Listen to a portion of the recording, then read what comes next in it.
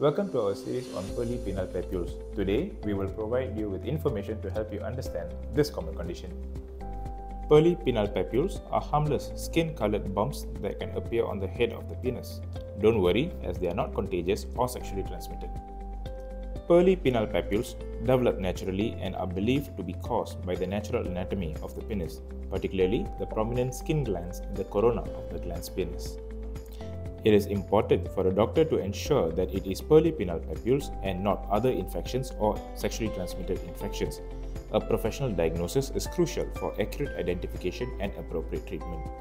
Although pearly penile papules do not require treatment, some individuals may opt for removal. Options include topical creams, laser therapy, and CO2 laser ablation. Consult a doctor to explore the best option for you. So that concludes our video on pearly penile papules. Remember, knowledge is power.